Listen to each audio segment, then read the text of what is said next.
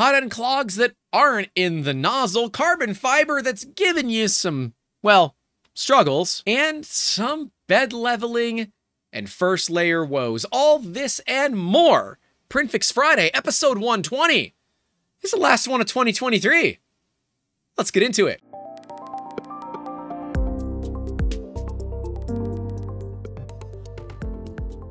Hey guys, welcome back to the channel, and if you are new and just got your first 3D printer for the holidays, or you like it here, and you didn't get your first printer for holidays, but you want to help people that got their first printer for the holidays, make sure to leave a like, get subscribed, let us know what's the favorite printer in your fleet. I'd love to know. My favorite printer right now that we're screwing around with is that Cheaty X Plus 3. I really like that printer. It's got some quirks, but it's been a lot of fun to play with Input Shaper and have a bunch of fun. We got some great fails for you guys coming up. We are here to help you get printing with purpose. So let's jump right into it. This one's a fun one. We have a story here with this. This is from Discord member Allison. She says, so I'm at a bit of a loss to what is happening or what to try next. My Prusa MK3S has been working really well lately, but then today, it's all gone rather wrong. I cannot get any filament to load any longer. I've taken it apart more times than I can choose to remember, and still I am not getting anywhere. The extruder separator motor is taking the filament in as usual, but then it seems to stop pushing the filament once it gets the PTFE tube. For those that don't know, Prusas have a bit of PTFE tube, but it does not go into the hot zone. It's just to kind of help direct the filament down into the hot end. She's changed the PTFE tube, she's changed nozzles, including a completely brand new one just to try, cleaned the debris from the Bondtech drive gear teeth, and adjusted the idler screw.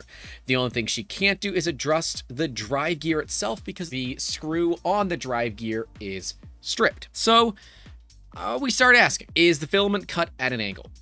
Yes, it is. Can you remove the hot end and feed filament? So I'm attempting to figure out, is the hot end itself having a clog, and can filament feed cleanly without the hot end in the way? With the Prusa MK3S, you can just kind of drop out the hot end and put it off to the side while still leaving it connected. Just don't do that very long because you no longer have cooling for your heatsink and you will heat soak it. So be very careful and do not do this if you are not comfortable. If you are not comfortable doing this, there are other ways to check. You can actually pull the stepper motor off and just try running it for a while to see if maybe the stepper motor is broken. Well, the stepper motor worked perfectly fine. There was not any issues at all. And in fact, when she removed the nozzle itself, she could feed right through when she disabled steppers. When she pulled the hot end off, it appeared the hot end is the problem because now the filament was able to feed completely through the extruder with no issues at all. I said, okay, if you can drop the nozzle and check the nozzle, see if the nozzle is clear, and if you have a brand new nozzle in there, we know it's not the nozzle, which means there is probably something else stuck. This can happen if you don't pull out your filament when you're doing a filament change. If you leave it sitting in the cold side for the MK3S or MK3S, it will basically create a little blob that will get stuck in that PTFE tube, or specifically in the cold end of the printer. While she even changed that PTFE tube, it was stuck between the PTFE tube and the actual heat block. There's a little bit of space there. It's not a bunch, but it is enough for a clog this size to create some pretty big problems. About a 7mm long fleck of filament appears to have been the entire nightmare. And I said, yep, I'm going to use this one next week because I definitely want to show this off. I have had this happen more than my fair share of times. And the best way to pop these out, in my experience, is to either undo your nozzle and push it down and out, or up and out, up through the top of the hot end. It kind of just depends on how your hot end is built. The only time you can't do that with these is with a Revo. With the Revo, even though E3D probably will tell you not to do this, there aren't many other ways other than a blowtorch, a heat gun, heck, even a hair dryer to soften up that filament so you can push it down and through. If you use an Allen key or a hex key that has an OD of 2 millimeters or less. So we prefer the 1.5 personally, just because we know that even things that are tight tolerance are going to be larger than 1.5 millimeters, and just kind of use that as a jam rod to push things through. Now, there are companies that make specific rods for this. In fact, I've had some for years, got them with old Wanhao printers, but I don't like using them all that much because they are steel, and Allen keys are even hardened steel, so they can and will damage the softer steel hot end parts or even the aluminum hot end parts that you might have. So you need to be careful when doing this. Shoving an Allen key into your hot end is a last ditch resort and should only be used as a last ditch resort. Do not do this often. You should not need to do this often. If you need to do this often, we need to look at protocol for what you're doing and why you're going through these challenges. But I thought this is a really unique and interesting one to show off, especially because it happened to a fan. So we got to go through all of this, which if you are a part of our Discord at the $10 tier and higher via the links in that description down below, you can get assistance just like this, where I'm not just looking at a Reddit thread or a Facebook thread or something that was sent to us. We can actually have a little bit of a one-on-one and try to solve your problem right then and there. And honestly, for 10 bucks a month, that ain't expensive. That's all I'm saying. But looking at this, I have been there before, and I know a lot of you newbies, especially those that just got 3D printers for the holidays, might find themselves in this position too. So if that happens, don't worry. We are here for PrintFixFriday, and if you want to submit fails or give us a call or email us or whatever, you can do that. You can email us directly, youtube@3dmusketeers.com. We're always happy to help. We got an individual here who's having some really rough resin issues. I'm not sure what happened. Supposed to be a TIE fighter, don't plan on making any lasagna. What could have caused this? And yes, we got some pretty awesome lasagna here. This is probably one of two things. I'm not 100% sure, but I feel like this is a pretty decent thing to check. One, USB. Get rid of that crappy stock USB stick that machine came with. Throw it in the garbage or break it. Make sure you break the NAND flash chip.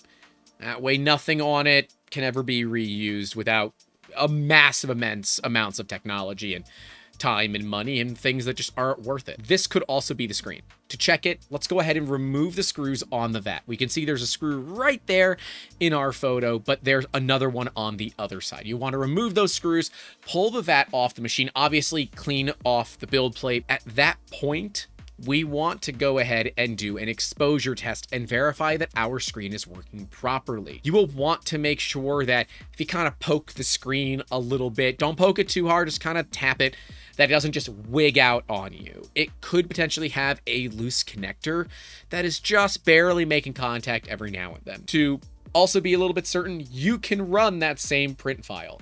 But I would look at reslicing that print file, make sure you run it through UV tools, and just validate and verify that your file is good. Because this could also be just a corrupt file from saving. Sometimes it can happen. It's not a very common issue that we see, but it can happen. And yeah, nobody wants to print lasagna, but it does look like at least this lasagna is doing a full plate clean.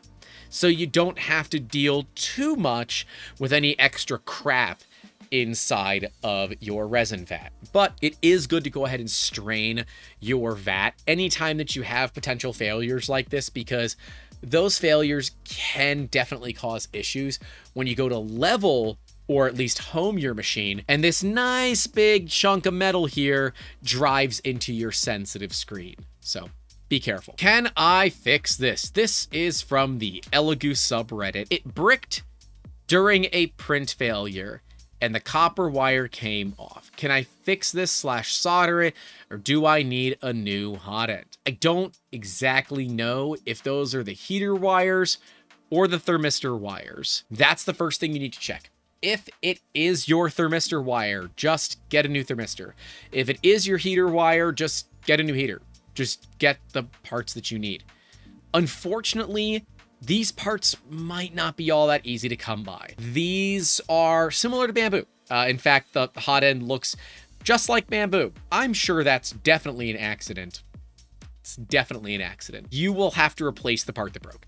If it is the heater, you could technically resolder it, but you would need to have wire to solder to. And normally when these wires break, they break right at the connection of where they need to be. If for some reason that thermistor is now buried in your hot end and you're unable to get it out, you will need to replace at least the hot side. And by removing that grub screw and that grub screw, or just really by loosening them up, you can drop the entire hot side out and replace it should you need it. Blob of Dooms can be a problem, and this printer obviously had a Blob of Doom, and we often say that Blobs of Doom are pretty much a death sentence for your heater and or your thermistor, and it's why we always recommend to have spare parts. And if you can, try to standardize your printers across one standard, whether it is this bamboo clone style, whether it is E3D V6s or Revos, or maybe something from Fadis or Slice or any of these companies. You want to have standardization because it means you don't have to have 10,000 spare parts laying around. You need to have, maybe 2 or 3 different types of heaters and maybe 1 or 2 different types of thermistors. You don't want to have a lot of stuff. A bummer, and probably not repairable, if it is your thermistor, you're going to have a really bad time getting all of that out. If it is the heater, you might have a little bit better luck. Best thing that I'd recommend here is try to drop out that hot side. Go ahead and heat it up if you can, whether you do use something like a butane torch or a heat gun. If you have a heat gun, please use a heat gun, because some of you go a little overzealous with the fire here, and that tends to get a little melty when all we really want is to get the parts at least free from their plastic prison. Supports stick way too much. What can I do to make my support stick less? I've tried an interface layer roof on and off. I've tried Z distance between support with 1, 2, and 3 times layer height. What am I not seeing? Picture 1 through 5 is my last attempt. 6 and 7 are all different attempts with different angles. Let's take a look here. So they're using, it looks like, is it grit or are we using snug? We're using snug support. Okay, well, that's not that bad. Yeah, okay, you're gonna have a little bit of an area where it's gonna be a problem. So this particular model would absolutely benefit from organic supports. And realistically, when you're printing it this close and you have such a small contact patch, the fact this even printed is pretty darn good. So A+ there. But yeah, this is not an easy part to print. I can see that you oriented it pretty much the only way that doesn't involve individually supporting the tips of the fingers. I totally agree with you there. This is a time and place where you would want to use organic supports or tree supports, depending on what version of different slicers that you prefer. It does look like that you are using rectilinear grid or grid for your support there, and I would not recommend that. While it does add a lot of strength to your support, it also makes it way harder to remove. I prefer to do it at a 45-degree angle personally, like my support angle for how it prints. Normally support will print either forward and backwards or left and right. I want mine at a 45. It's just normally easier to grab out with a pair of pliers. Personal preference, grain of salt, do what is best for you, generally speaking. But for this case, organic supports is absolutely the right option. And traditionally, if you have decent cooling, the stock settings for it seem to work just fine. You can do a little bit more or a little bit less when it comes to your support contact distance, but you definitely want to make sure that you have enough cooling. Ultimately, if your cooling is not adequate, your supports are going to weld to your part. But seeing how clean that you got the removal here and how clean this looks overall, yeah, it kind of is what it is. Another thing to look at is orientation. If you're using the newer Neptune printers like the Neptune 4 Pro Plus and Max, they've got that massive fan on the back side, and you would definitely want to angle this so those are blowing on as much of that surface area as possible. So you would want to align the part with the travel of the build plate. And that would give you, most likely, the best possible chance of getting the cooling that you need for this part. Best advice, in my opinion here, get your tree supports, give that a shot first. When in doubt, up the cooling or change the orientation to give you better cooling for what you have. Next up, bit of an interesting one from Discord member Thomas, who is dealing with a printer that is having a hard time getting its extrusion right. And when it's working, it's looking absolutely beautiful. We got some carbon fiber being extruded, and love me some real pretty carbon fiber. And one of the things I love about it is those layer lines just disappear with carbon. And it's a shame that it is obviously abrasive. You don't want to run it through brass nozzles, and they have all the right stuff for that. But what they found is that the dry box they were printing out of, plus the Bowden tube that they had on that dry box, resulted in enough extra drag that the extruder itself was not able to pull the filament in. That makes perfect sense, especially when you're printing fast. We can see that even at 12 millimeters per second cubed, or 12 cubic millimeters per second, I guess is the right way to say that, I think, that they were still having problems. But after shortening that Bowden tube or removing it entirely and just running it directly into the printer instead of through the dryer, they got much better results. If you are running something out of a dryer, make certain that the Bowden tube that you're using is not all that high tolerance. Normally, we love cap tube. It is an amazing Bowden tube. It's nice and high tolerance, and it's great for running Bowden printers. It's not great for just general purpose Bowden stuff, because it's high tolerance, or it's very tight tolerance, means that it creates more drag than the cheap stuff. And you might say, well, Grant, why do you say to buy the good stuff? Because the good stuff has value in certain areas, but the cheap stuff also has value as well. Have a bit of both. Get some cap tube, get some of the cheap stuff. In fact, we buy the cheap stuff in bulk, like 30 to 40 feet at a time, so about 10 meters at a time. And I use it liberally. It is easy to have too much Bowden tube and cut it down. It is much harder to extend Bowden tube. So in this particular case, you gotta make sure you're reducing that drag when and where possible. Do not lubricate your Bowden tubes. Please don't do that. That's a bad idea and causes problems. Not sure if my problem is a printer setting, bed adhesion, or something incorrectly set in the file. I can't tell if my main problem is bed adhesion, so the nozzle catches and drags the print, a setting on the printer, or a bad parameter set in my slice. Problem seems exclusive to the prints that have more than one segment on the base plate, as the Benchy prints fine. Ender 5 Plus Micro Swiss all metal hot end glass plate right now. I have a PEI sheet coming soon. Been using a glue stick to try to help adhesion. First layer print is 200, drops to 195 after that. Bed temp is 60. Been slowing down first layers to 15 millimeters a second. Ooh, that's slow instead of the default 20, which is also kind of slow. This all bed level, baby. That's all bed level. So you've got a BL touch, which means you are, you're running an auto level. Either one, you are getting to the extent of what your auto level can fix, and it's not really able to do that. Two, your Z offset is bad. I would really like to see what the Benchy itself looks like, but yeah, it's likely going to be a Z offset problem. You want that first layer to look freaking perfect. Needs to look like a sheet of glass, basically, especially when you're printing on glass. And we covered Z offset. We'll card to that video so you can take a look. This is likely... Stop biting me. Yeah, go away. Jeez. This is likely more of a Z offset problem than a bed level problem, and you can easily adjust this, but if you are still running the wheels to adjust your bed level, get rid of them. It's time to get rid of them. When you have an auto leveling system, you no longer need the springs and the screws. And while I recognize the springs can be valuable, if your Z probe fails and your nozzle just slams into your build plate, you want to definitely at least remove those wheels for adjusting things and move it over to something like a nylon lock nut that's not going to have a tendency to just unwind itself randomly because it chose to. But yes, this is Z offset to me. You are too far away from your build plate. You want that nozzle to get a lot closer. I would say the better part of, God, like a 1/4 millimeter is what we're looking at.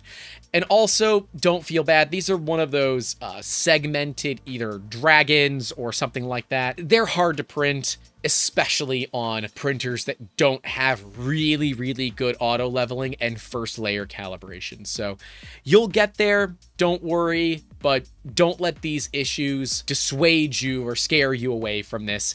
It's part of the deal sometimes. Sometimes the printers get angry. Every now and then you just gotta turn them off and let them think about what they did. Filament stuck in the Voxel Pro. I'm guessing that's Voxel Pro. I need help getting a small piece of filament from my Voxel Pro. I've already taken out the tube. We have no comments on this one yet, but it should be pretty simple. Like we talked about with Allison's issue, grab an Allen key and shove it through.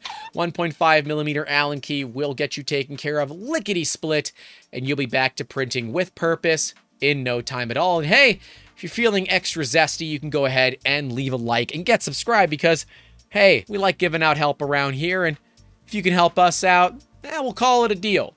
Deal? Bad quality prints after crash. We got a Sovol. They got an SV06 Plus for Christmas. A great printer. Honestly, it is one of our top printers, which we just went through. Our top printers for business and for consumers. We'll card to that live stream so you guys can take a look. It was a fun one. I think you'll enjoy it. And the SV06 Plus actually ranked in both business and consumer, even though it's not clipperized. You'll see why. Everything was working fine, but last night the extruder nozzle crashed into the bed after a print. I don't know how else to describe it. It was pushing the nozzle into the bed as hard as it could, and I had to turn off to make it stop. Since then, there have been holes in my print. I followed a guide, but he doesn't say how to fix it after getting the print out. I included a photo of the sample print. I've gotten so many conflicting possibilities from Googling. Any assistance would be greatly appreciated. If I need to buy a new nozzle or anything like that, I'm willing. I'm using the PLA that came with the printer, cure to slice, and I'm using the settings included with the printer. Your bed's dirty. Like, I can look at it. I can see the fingerprints. Your bed's dirty. Clean your bed. Clean yo bed. Because otherwise it looks great. And the only places that it looks like crap is probably where you've touched it. Our hands happen to be pretty oily. And when I've experienced this, especially on the edges where you tend to grab your print bed, it's most common that it's going to be something like this, where you're going to end up needing to clean the build plate. It's no big deal. In between prints, we actually spray a little Windex on, wipe it off with a paper towel, and life is good. So I would try that first. We do want to figure out why it crashed in the first place. The SV06 Plus uses a bed probe. We can actually see it right there. It's similar to the Pinda probe. It's why we call the SV06 and the SV06 Plus poverty Prusas, because that's kind of what they are. They're Mark 3S's, just, you know, in not check clothing. We like Prusa, but ultimately these machines are considerably more affordable. And, well, if you are comfortable doing the maintenance and the work yourself, it ain't a bad deal. For the money, at least. But looking at this, I'm going with issues with a dirty bed. Because the middle looks beautiful, the other edges look really good. It looks like we might, we got a little bit of issue over here. Looks like it might be a little close along that edge. But honestly, I would clean this bed first because it looks like we have some fingerprints. So that's where I would start. Having a clean bed is always important. You don't always have to make it. I'm not going to ask you to make your bed every night, but I am going to ask you to clean it and make sure that you don't have any oils or things like that from your hands. If you are still worried, hot water and dish soap will work, or a wipe down with alcohol can also work. With the SV06 Plus, otherwise, you got a damn fine first layer, so keep up the good work there. Get that bed clean. I think she'll work well for you for many years to come. Anyways, guys, that's it. That is the last PrintFix Friday of 2023. How crazy, man. How freaking crazy. That is episode 120. 120 episodes of PrintFix Friday. That is, what, 2.5 years of doing this? I'm excited. 2024 is coming up. A lot of people got new machines for the holidays. And if you did, let me know in the comments. What'd you get for the holidays? And hey, glad you're here. Get subscribed if you haven't, leave a like if you haven't, but I do want to give a huge thank you to all of our channel member supporters whose names are listed right next to me at the $5 tier and higher. Thank you. What you all do in making these videos possible and allowing us to have the flexibility to go a little crazy with these when we want to. That's all I got for you guys today. Stay safe out there. Click the videos below me. Don't forget to call your loved ones. And as always, keep making awesome for the last time. Well, the last recorded video. 2023. See you on Sunday for the last stream of 2023. Take care.